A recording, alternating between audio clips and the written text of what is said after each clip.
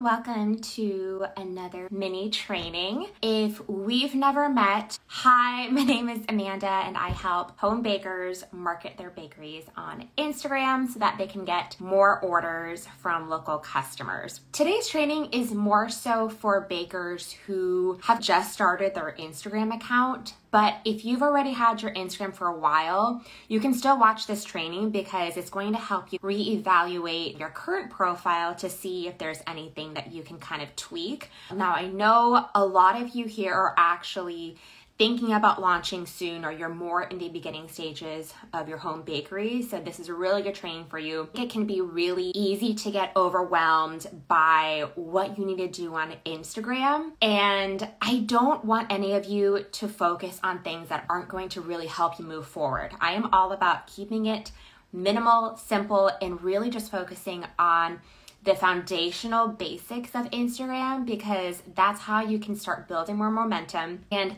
again, you just never want to waste time on things that you don't really need for your Instagram account. So if you're starting your account from scratch or you're doing a current audit, the first thing to focus on is your bio. Your bio is one of the first things that people see when they come across your profile. It can take literally seconds for someone to decide if they want to follow you or not. Whenever I take a look at someone's bio, sometimes I can't really tell what they're selling, if they're even a baker, if they have a home bakery. So you want to make it really clear in your bio what you specialize in. Like, what do you sell? Where are you located? You can also include, like, do you do deliveries? Is it just a pickup? And then another important thing to include in your bio is an order link. You get one link to put in your bio, so take advantage of that. If you don't have an order link or page, you can just start out with a Google form. If you want more help on this, or you feel like you want a whole other training just on this specifically, let me know in the comments and I'll be sure to do that. The next thing that you want to focus on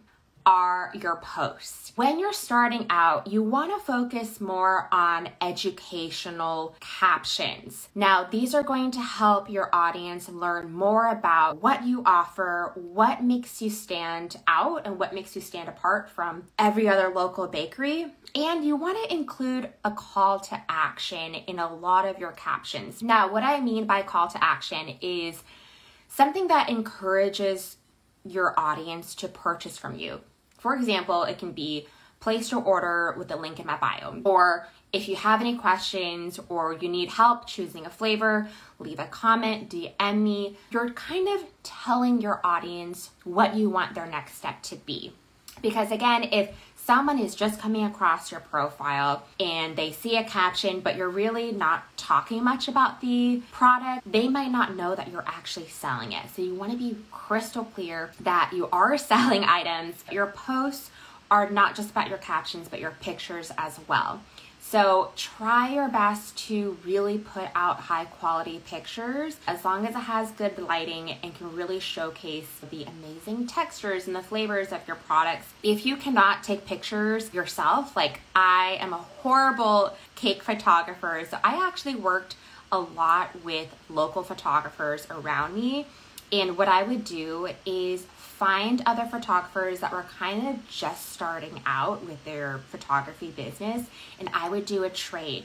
So I would even sometimes supply a photographer's daughter's birthday party, like their whole dessert spread, in exchange for free photos. So there's a lot you can do to be resourceful and get high quality pictures right now.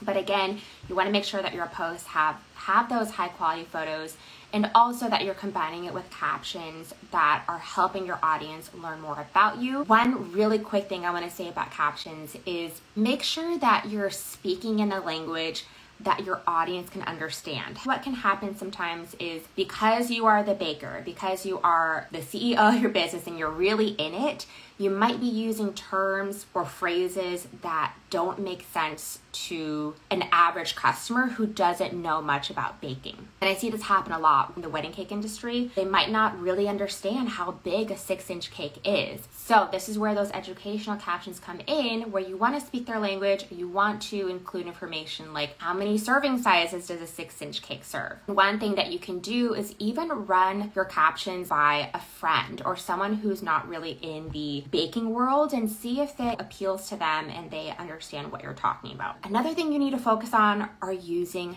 hashtags. This is another common mistake I see with bakers who are just starting out their Instagram profiles. They post a picture and then they just leave the account. They barely put a caption. Maybe they'll put something very vague like chocolate cake, and there's no hashtags. And similarly to using that one link in your bio, you want to take advantage of the 30 hashtags you're allowed to use per post. If you are trying to get local customers, you want to be using location-based hashtags. So if you guys are using hashtags like Instacake or chocolate chip cookies, there's a very low chance that someone in your community is going to find you.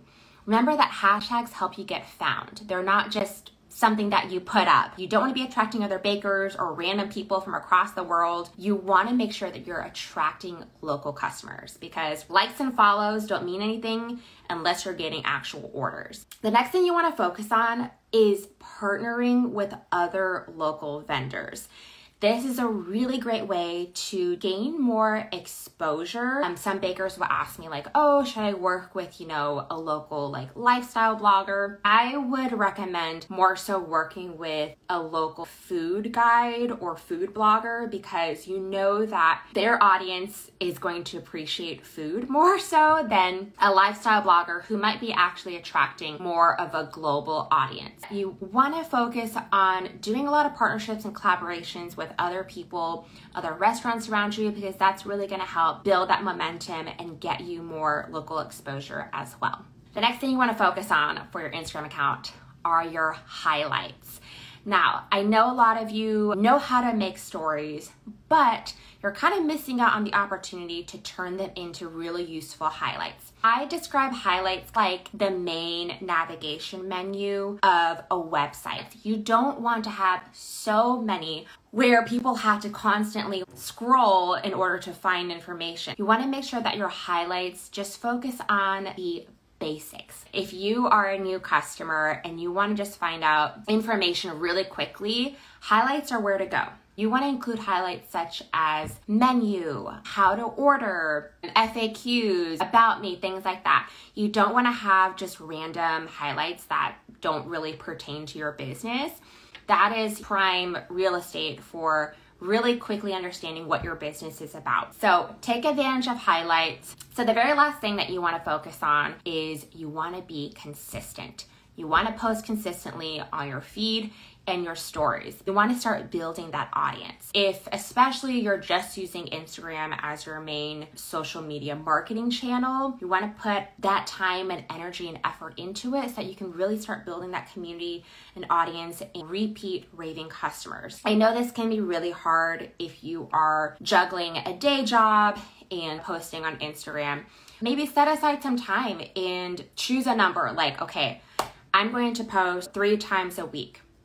And then batch work. So maybe on a Saturday or a Sunday or whenever you have downtime, figure out what you're going to post so that during the week when you are really busy with your day job or whatever else you're doing, at least you know what you're going to post on X, Y, and Z days, just so that you can build momentum and really build that audience. Because if your goal is to become full-time with your bakery, you really need to make sure that you're putting in all that marketing effort as well as perfecting your recipes. To recap, these are the main 6 things that you should focus on if you are just starting out your Instagram account. You want to optimize your bio. Make sure that you're really clear on what you sell, what you specialize in, and include an order link. Next thing are your posts. So make sure that your pictures are high quality, and also you're focusing more so on educational captions with a call to action, and use local-based hashtags. Next, you want to partner with local vendors or other local restaurants or boutiques or any type of local business around you that can help gain more exposure to a local audience. Next, you want to create highlights with really important information. This can be how to order, menu, about me, things like that. And then you want to make sure that you're posting consistently on your feed and stories in order to start building that engagement with your audience. But if you guys have any questions at all, please let me know. Also, if you are really struggling with your Instagram account and you want to learn more about how to work with me, please DM me after this. You don't even have to have had launched yet. Just DM me and I will tell you all about my Instagram intensive,